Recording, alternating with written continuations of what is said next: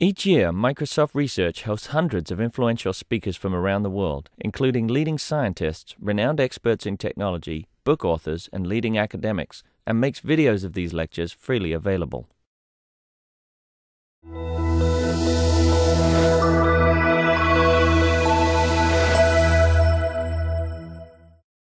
That's great. That's great. Okay. Good morning, and thank you for inviting me to speak at the Latin American Summit. I'm thrilled to be here, and for those of you who remember me from last year, I gave a talk on mobile devices in healthcare. I used to be director of device-sensitive mobility. You see, I've had a change in job, and things are very constantly changing inside of our organization. Today I'm going to talk about our natural user interface thing, and the way Banco, I would say, went very deep. I'm going to talk very broadly about the area and the types of investments that we're doing and trying to push the envelope. And I directly avoided your stuff, Banco, because I knew you were going to speak. But I am going to touch on some other talks that are going to be given in this room later today, and I'll invite you to come and see those as well. So there are 5 themes inside of our organizational structure in the connection team. And if you can think about Banco as being one of our internal researchers, we're sort of one of the external researchers. Some of us are researchers ourselves in our own right, but mostly what we do is we make connections with academics like yourself and create collaborations between you and the Microsoft Research Organization. And in this case today, I'm mainly going to talk about the natural user interface. So, what is natural? I mean, that's a very interesting question, particularly given the talk that Banco just gave on augmented reality. I mean, what feels natural to people? And I think what we decided to do is we decided that we inside of Microsoft have our own idea about what it is, but it would be better for us to convene a panel of experts. And so last summer, we actually invited a panel of 40 people to come that were both inside and outside of Microsoft to tell us what they thought was really the most important things in order to create more natural experiences. Because I think a lot of times we consider easy to use as the same thing as natural, but it isn't necessarily the case, because if it's a reduced functionality, then it's maybe not so natural to the user. So what the experts said to us is that you need to put the I in NULL. And so my colleague and I, Stuart Tansley, who is in the team as well, we're both in machine learning. He's a hardware guy. I'm a machine learning, software, natural language processing person. So we really sort of miss that concept of putting the human inside of it. Because it's really about what you hear. It's really about what you say, what you see, what you think. But what we really forgot about, but I think is very important, is how do we understand what you feel? And so it's all about creating those kinds of experiences for you. So we also thought it was important not just to pull people in the academic community and inside of corporations, but we also decided what we should do is pull the public and put together a strategy for how we would invest in this area to make it a very vibrant research area for people to be working and going forward in the future. So when we talked to the public, and I'm going to use Brazil here as the sort of benchmark since we're in South America, but when they were asked what they thought the impact of NULL would be on their lives, 74% of them thought that it would improve their quality of their life. Meanwhile, 71% of them thought that it would stimulate their economy. Interestingly enough, in the United States, these numbers were exactly 84 and 81, 10 points difference. So perhaps Colombia is somewhere in between, but I'm sure it's circled around these numbers very similarly. Being an academic myself, I always question surveys like this. So how did they define natural user interface and things like that? So it's hard to say. But what I wanted to say is that we discovered that there's really 3 things that it boils down to, and that we really need to think very closely about. And one of them is really rethinking how people will interact with computers going forward, or technology in general. We can't really limit it to computers. It can be any kind of devices. And the other thing is to really rethink things like the materials that you're going to be interacting with, or more importantly, how things sort of disappear or blend into the background.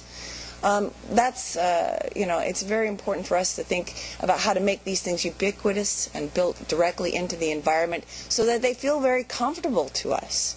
And the other thing is that it's important to think about how software, in particular machine learning software, can enable our computers and technology to do things on our behalf. When we feel comfortable for them to actually act for us, they should be able to act for us.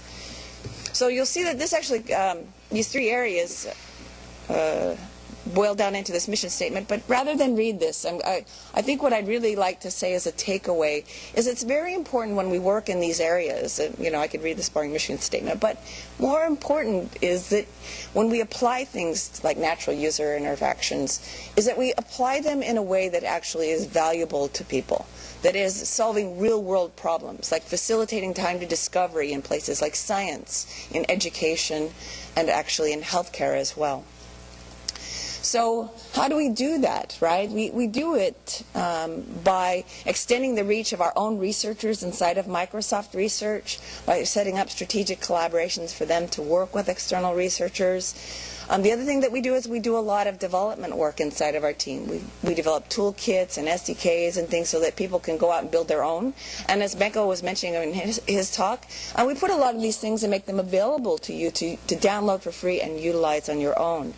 And we like to really build up a strong academic community in a particular space. So we go very deep into communities such as NLP so that we can actually reach a very close collaboration and strong alliance with the communities that are working in these spaces. Everything from natural user or natural language processing all the way through even the augmented reality.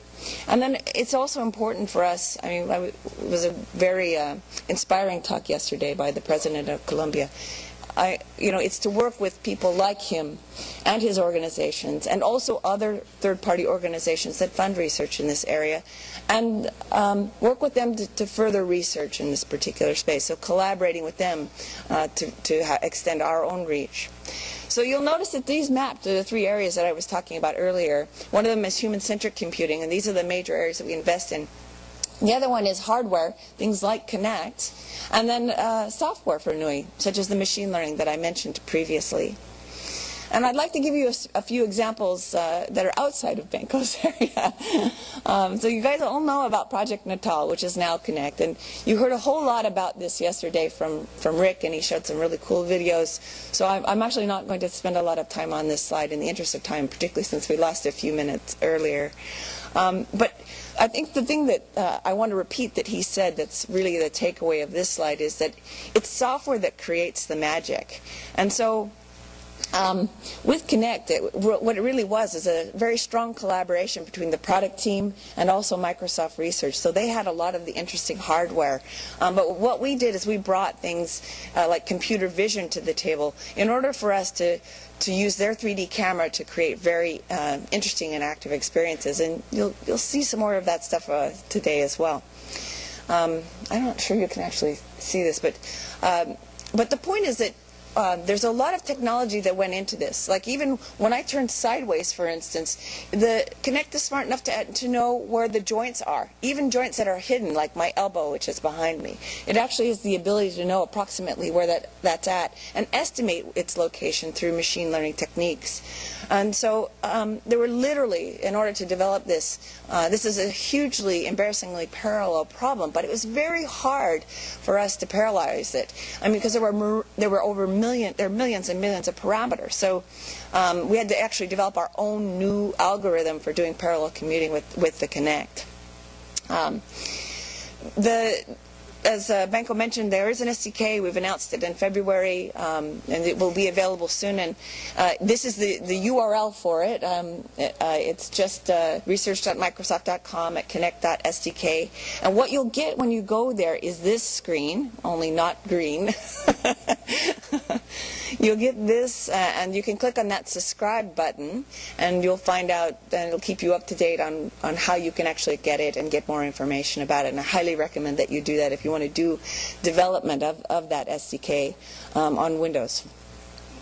So one of the things before I roll into the examples is I want to just, as researchers, Okay, it's back. Not green anymore. Oh, okay, good. Oh, no problem. It's really important for us to understand when we're being natural that technology is really just the raw material. It's the flour, not the bread. And sometimes even then, you know, if you think about that as bread being the application, sometimes that bread or the application is not really what's necessary. And I have to attribute these to Bill Buxton, who is someone who works inside. He's our NULL guru inside of Microsoft Research. But you can see here, this is a person playing Kinect, and that makes a lot of sense when I'm in my living room or in my game space. But when I'm on an airplane, that doesn't make so much sense. So it's really, really important that you make sure that you consider when you're developing these applications when they might be relevant. And Alex Cicero is going to be not only at DemoFest, but he's giving a talk later today, and I'd like to encourage you to see him this afternoon. He's going to be in this room, and he's going to be talking about a really cool application of Kinect and speech recognition. So I invite you to join him and see that talk.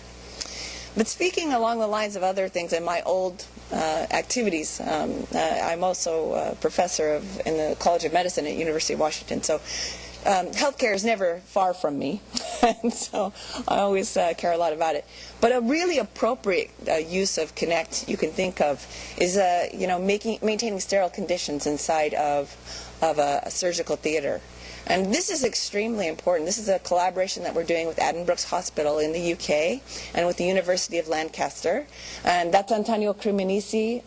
Mark Ronsfield is from Lancaster, and then Abigail Sellen from our Microsoft Research Cambridge lab. What we're trying to do here is it'll be a whole new way of measuring success. We've measured success in publications and co-funding and things like that in the past inside of our team. But imagine measuring lives saved or the reduction of staph infections inside of patients who've received surgery that day. So it's really a new frontier that we can use in medicine. And the nice thing about this is it takes input any kind of digital visual data. So I wanted to show you this this video. It's going to be a little bit hard for me. I'm going to try and move that mouse up just a bit. But as you can see, what we're able to do now is actually individually be able to move in and out of the space and interact with these things in 3D, so it makes a lot of sense. So if a physician, rather than trying to touch a keyboard where his hands might become unsterile, or what we've found people to do is literally they wrap their coat over and try and knuckle the keyboard, and the keyboards are the dirtiest place inside of your office, just so that you know. If you're, it's the one thing you should clean very frequently. So being able to have somebody pull up a CAT scan of a brain, or here's kidneys and an aorta, and be able to interact with that in a 3D way is just amazing and safe. Again, reducing infections is a very important thing to do.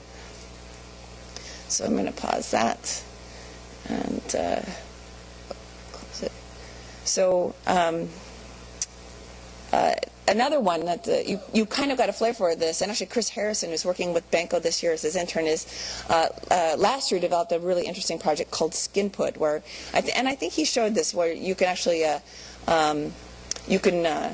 use it inside of your pocket. But this actually, instead of using a depth camera, it has a different experience. It's actually something that you wear as a band around your arm. And it has a little pico projector. So instead of that big depth camera on the shoulder, it literally has a little pico projector. And it can pick up the sounds just by tapping, as Benko was talking about. This is actually how you pick that up.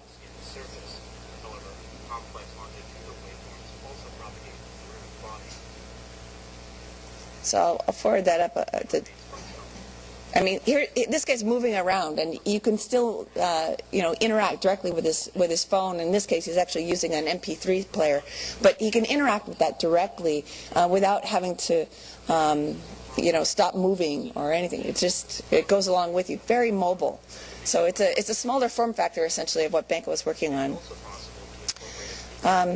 So I'm going to go ahead and go on here. So one of the other things that, in fact, I invite you now to come to Demo Fest. So I'm going to be demoing this, which is the Worldwide Telescope and the Connect system. So I'll just show you. Can I have sound? Actually, can I get sound, please? Okay. Oops, sorry.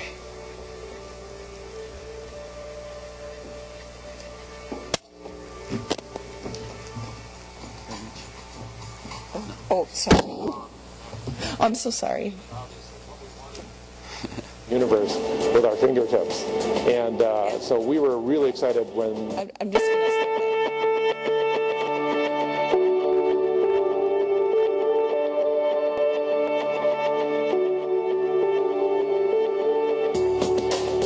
So this is something I'm going to be showing. When we first saw the Connect, it became immediately obvious that what we wanted to do was to control the universe with our fingertips.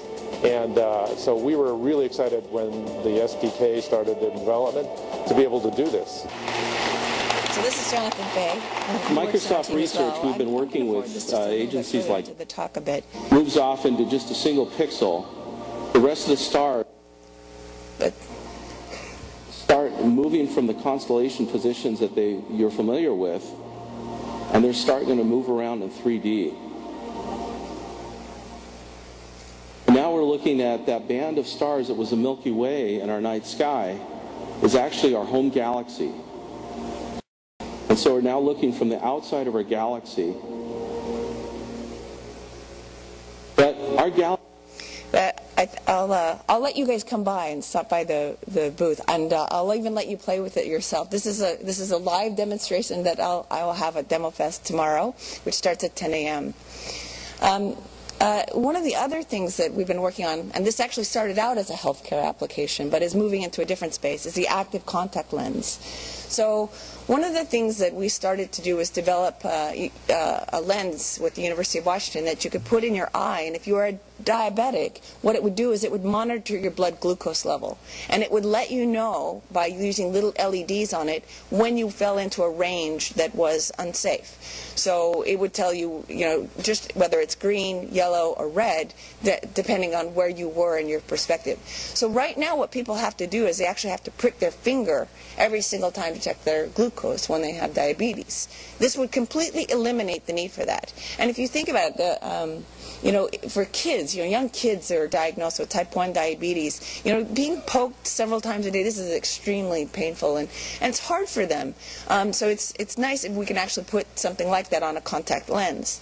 But because of nanotechnology, we can actually break that down even further and go beyond just putting an LED on there, but actually start to put letters. So imagine like these heads-up displays that would fit on a lens that fits on your eyes. So not having to wear glasses, but literally be able to put a contact in your eye and be able to see things. Like things would pop up as you walked inside of a grocery store that would be relevant to you. They would pop out at you. Things that are on sale on the shelf. So you would be able to see, and you're maybe off to the side you might have your shopping list as part of your of what you see on the lens. So it's a whole new frontier with regards to what we can do with nanotechnology and putting it simply on the simple form factor of a contact lens that people are quite comfortable with putting inside of their eyes. So let's see. The other one, this one was just announced last week, and this is an exciting project where we can actually do near-field electromagnetic signals. So every one of us has our own unique electromagnetic signals, but we all have wires inside of our home. Wires, telephone, cables, all kinds of things that run through the wall. And so what this allows you to do is interact with objects in your home and use gesture, but not have to have, say, a Kinect or a depth camera. Instead, you wear a sensor on you. Right now, it's the size of a backpack. This is Desni Tan. He's one of the main people. He and Shwatak Patel at the University of Washington are the two collaborators on this particular project. But you can see it's the size of a backpack because he's got a laptop in his bag. But you don't necessarily have to have it be that size, and we're going to see about shrinking that down to a smaller size. But imagine interacting with objects in your home without having to have any kind of camera at all. Not a depth camera, not even having a projector. And then moving on to the software space, one of the other areas that we're investing in this year considerably is actually how we break down barriers of language. And Chris Vitt is actually going to be giving a talk later today. But right now, recently we've released this widget where you could actually put a widget on your home page and it would translate your home page into some other language. And we're working very hard on actually parallelizing this and making more languages available more quickly. So that's another area that we're trying to do, because we really want to make sure that everyone has access to all of the content that's available online, particularly the deep web. Things that aren't readily available but you can actually go deeply into, like data sources and things like that for scientific discovery. There's another talk also that's coming in that same session. Actually, I think he's just preceding him. Yeah, he's just preceding Chris. And it's on Gadgeteer. And this is a way that you can actually enable kids to get interested in programming. This is a solderless type device connection. And what we've done is gone into schools. And there's a motherboard right here in the center. And you can just plug in different devices. This could be cameras, this can be music players, these can be all kinds of different types of devices. And you know, people can create their own device automatically, and it's very simple to program. But like I said, so Nicholas is going to cover that in greater detail today, so I'm not going to steal his thunder. So I just want to leave you with a few conclusions that I feel are important in this by investing in this particular space. I believe that natural user interfaces can change the face of computing and technology as we know it today. It will change the world that we live in, and I really think that it's going to make our lives safer, healthier, and better overall, just because things will be able to act on our behalf and work for us, and alleviate some of the things that we don't want to have to do. So I wanted to just say, you know, welcome to the brave NUI world, and I thank you for your attention, and I'll take any questions if you'd like.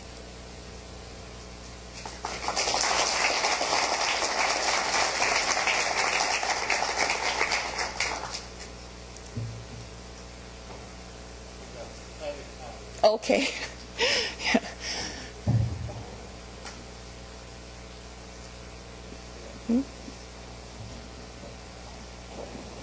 Hello, I already had the opportunity of listening to you in Brazil.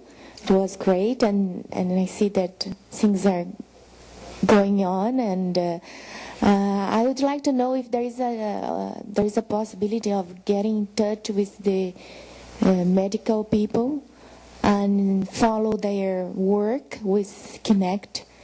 I would be very interested, because we have something with Microsoft in Brazil, and FAPES with Microsoft in Brazil in hospitals. So I would like to know if it's possible. Yeah, no, it's essentially what our role, our responsibility in the Research Connections team is to make connections between you and those people. And I'm more than happy to put you in touch with Antonio Creminici and Abigail Sullen, who are working on that project, so that you can work with them directly. So no problem at all. In fact, that's really the point.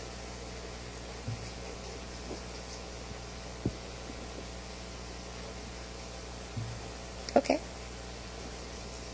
Well, if there are no more questions, I'm perfectly always happy to wind up early and give people a little bit of time, because I know it's a very packed schedule. So maybe this will give you a nice break. Thank you very much for your attention.